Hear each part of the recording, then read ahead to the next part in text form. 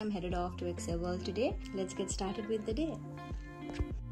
Hello everyone, welcome back to my channel. Today is a very exciting vlog. I'm taking you guys through Excel World.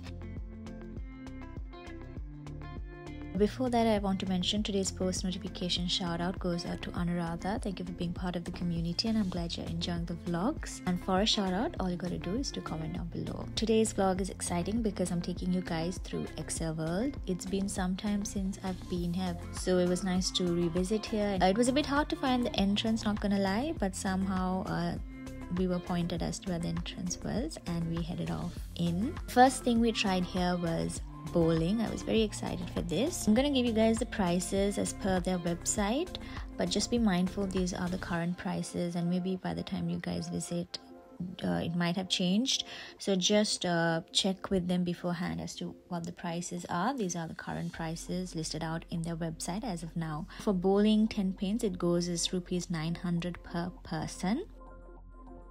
The bowling area was actually really nicely set up and it was very enjoyable to do bowling here. I'll run you through how the website describes this place as well. It says that it's the only 12-lane cosmic bowling alley in Sri Lanka with 10 magnificent lanes for 10-pin bowling match for grown-ups, and they have allocated 2 bumper bowling lanes for kids who are impatient to knock some pins down.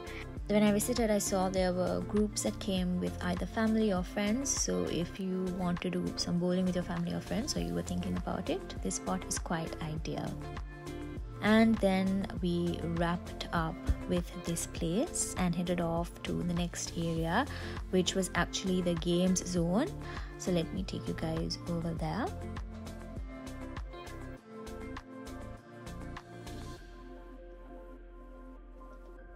We didn't really immerse ourselves in the games over at the game zone, but just let me run you through what their website says. So the website says that the game zone is a token game center. Within the 4 walls you can enjoy games from car rides, motorbikes, speed car races, team football, shooting, boxing, dancing and games of that nature.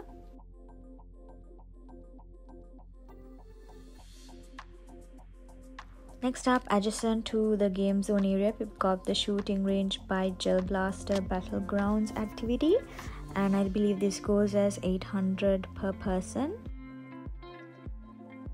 You can play this with a team of 10. We didn't really attempt this because you need a group of people, but I'll show you all what the vibe here looks like in case you are inquisitive.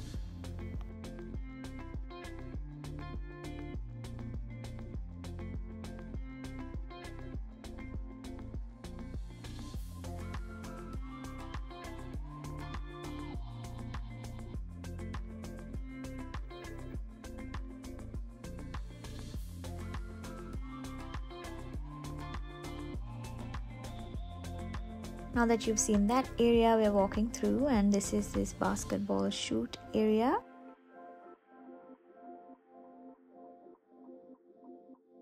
And let me take you all through to the pool lounge.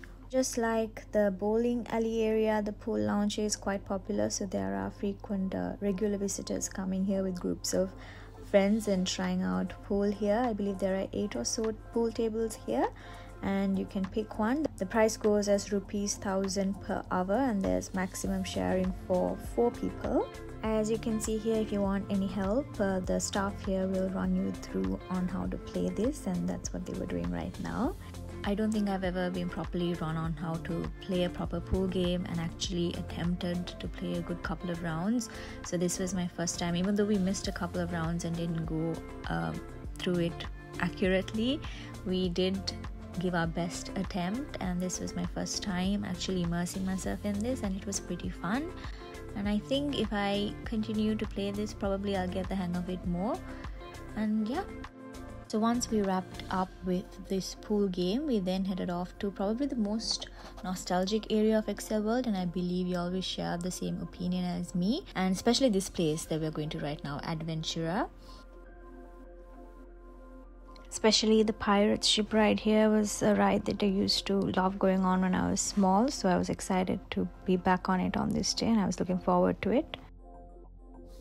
If you're wondering about the lack of crowd, it was mostly because it was a weekday on this particular day, and added on to that it was raining, and also it was the afternoon time.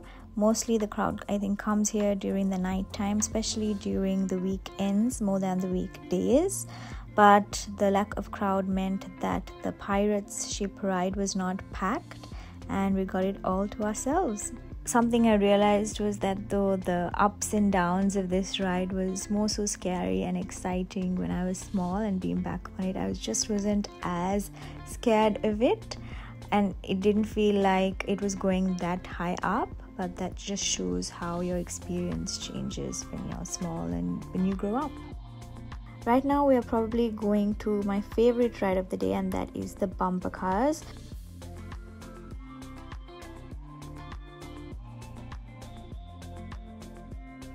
When I was small, I didn't really know how to drive myself around, so I was more so in the passenger seat and an adult would drive it. But coming back here at 22, I know how to get myself around, and it was so fun bumping into my friends, and they were intentionally bumping into me as well. I mean, that's the whole point of this. And I never really wanted this ride to end. It was too fun, and I'm definitely going back here at least for the bumper cars. So while I go a couple of rounds in my bumper car, let me just run you through what you can expect from the Adventura section here. So as you saw, we have the pirate ship, which is the one that I went on. Apart from that, kids can enjoy horsebacks in the carousel, and you can also enjoy a ride in the fancy train.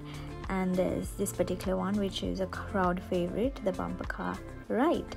So the prices for this, each of the games here comes with separate prices, but you can also go for the packages that they have, which goes from 1,200 to 1,400, and there's also the unlimited rides pass, which goes for 2,500.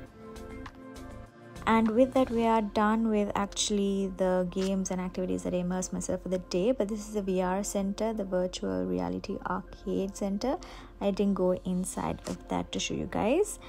And finally, afterwards, we were honestly so famished and wanted to get something to eat, so we headed off to the snacks area. There was this ice cream corner, but without going for that, we went to the cafe here. This is called the Bricklane Coffee House, and it serves an array of cakes, bakes and coffees in this very cozy setting.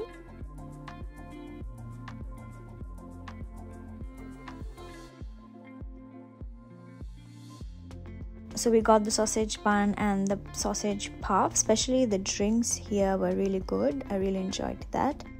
We got the caramel macchiato and the cookies and cream frappe or frappe. I'm not sure how you pronounce that, but that drink was even better than the caramel macchiato. So you guys can maybe go for that when you visit.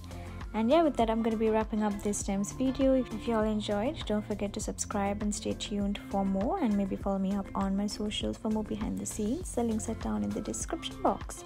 And with that, I'll see you guys next time in my next video.